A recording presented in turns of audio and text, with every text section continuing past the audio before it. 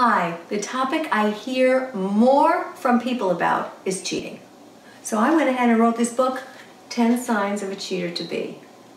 Let me share a few things that you want to know about the signs that exist out there. And you can prevent them by getting to know this person way in advance before you find yourself in a situation that's heartbreaking.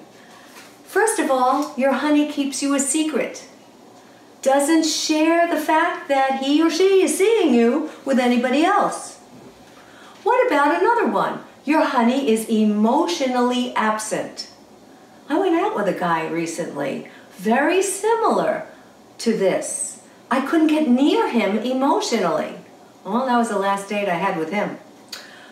Your honey wants no strings attached.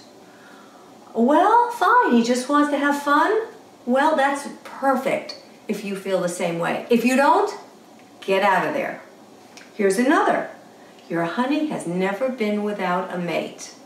If you are looking at some prospect who goes out day and night and day constantly and cannot be alone, that's not a good prospect for you.